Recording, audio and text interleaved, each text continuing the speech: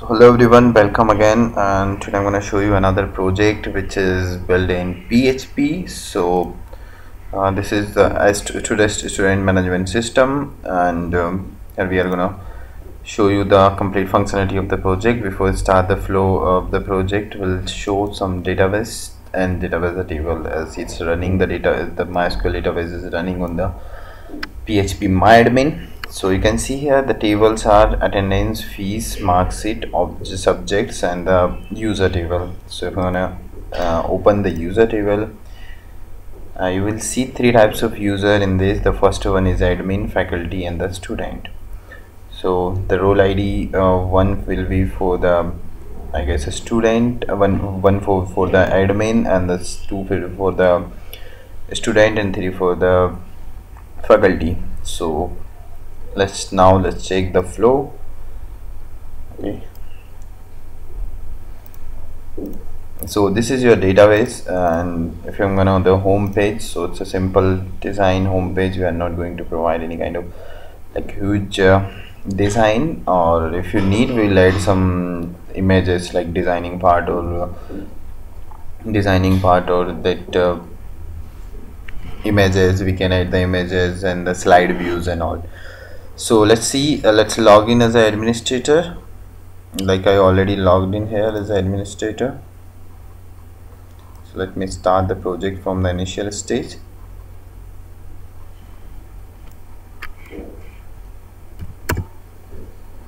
So here I'm going to log in as a as an admin. So the admin password is this,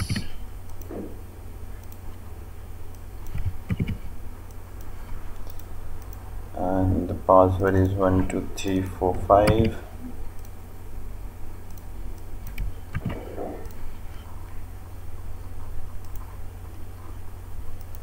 So this is the home page. This is the home page, and if after a login by the admin can perform some operations like add subject, attendance, user, and fees. So if I'm gonna add a subject, so I'm gonna going to this page and add the subject name like demo, and the description, this is for demo only. And when I click on the save, the data added successfully. Now check in the detail section, you can check the edit details. So if I'm gonna show the subject detail, you can see the new detail is there, demo. This is demo. And similarly, he can add attendance for a particular user or particular subject. So if I'm gonna select the subject, so for add attendance, I just added a subject here which is demo, and wanna enter some date here. So if I click, this button will be work, and if you want to select some date from the calendar, you can select from there also. Select the student. Right now there is a one student in the database, so it's showing only one record. And the lecture title, demo title, and the status active or deactive. So I'm going to save it as active. The data is saved successfully. Now it's switch to the detail and check the attendance detail. So you can see the two details are there. And same add user, if admin want to add a new user or a new student, he can add from here. So there are three types of users, so admin need to select is it another admin or a student or faculty. So according to that, he can fill this complete form like school code, gender, emails, country or something, complete data, and enter the address 2, address 1, and save. So it will add the user here, and add the fees detail for that particular student, like select the student Ankit, and I want to select a particular date, and the amount like 6,000, and the total fees, and whatever the fees, paid fees, and this balance fees.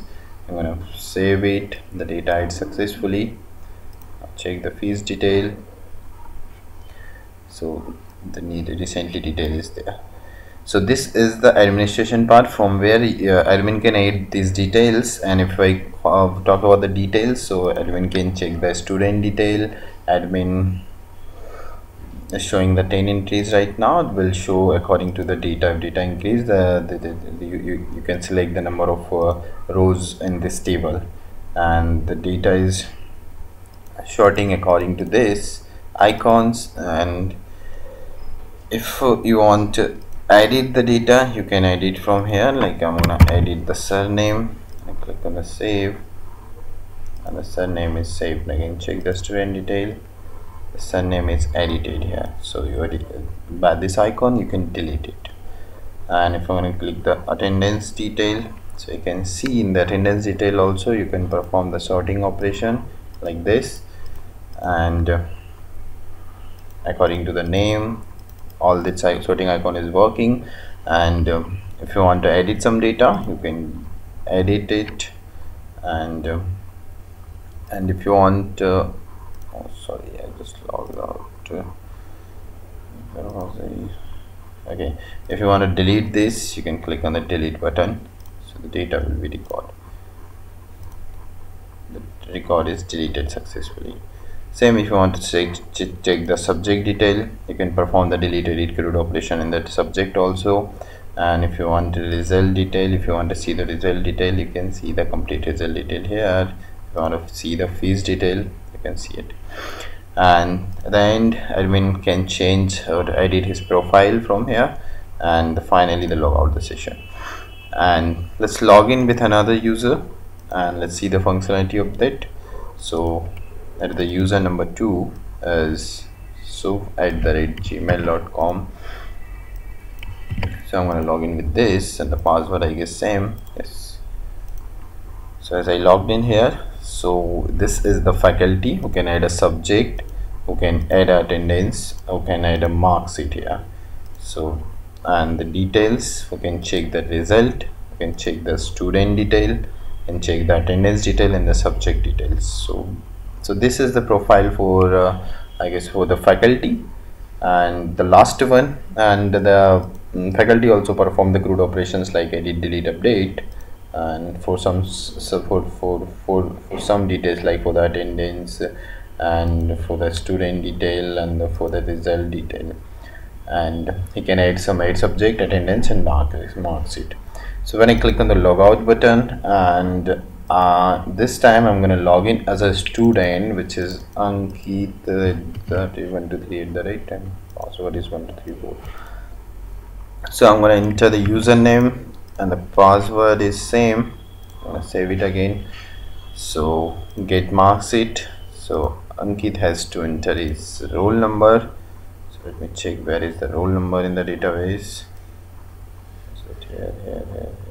I guess it's in the user table. No, it will be in the marks sheet table. So if I'm going to enter the roll number for the Ankit, which is 50, and view.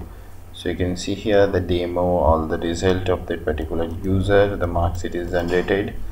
And again, the student can check the subject details, he can check my attendance, he can check his fees detail, and he can't do some like edit and update operation. So because it's from admin operation, it's from the admin side or it's from the faculty side. Finally, student gonna log out from the application, and this is the project in PHP. If you need this source code, you can comment me in the below, or you can will provide a link in the description box where you can check the price and all the details, the process to get this project. And one more thing, will provide the complete configuration at your machine, will connect your machine remotely, will make that project run at your machine, will provide the project report with a complete diagram like ER diagram, DFD, and the flowchart diagram. So if you need this, please contact on the below detail. You will check, you will get the email number, email and the contact number. So you can ping me over the WhatsApp. My team will be connected with you and will configure the complete project at your machine. So if you need some code explanation, the code configuration, project configuration at your machine, will provide everything. So thank you so much for, and if you need some Java project also, if you are looking for some kind of Java project, so you can switch to the code one. and from the code one you will get the list of Java projects here. So if you go in the project section, just click on the project in Java, so you will get the lots of Java projects are there, so you can get the project. And like this, similarly you will get the link for the this project, PHP projects, and from here you can read the complete description, you can check the demos, and you can check the price and the contact detail. You can contact details, you can ping me over the Skype also, you can send me mail over this ID jcode1@gmail.com, or you will share my contact detail also. Thank you.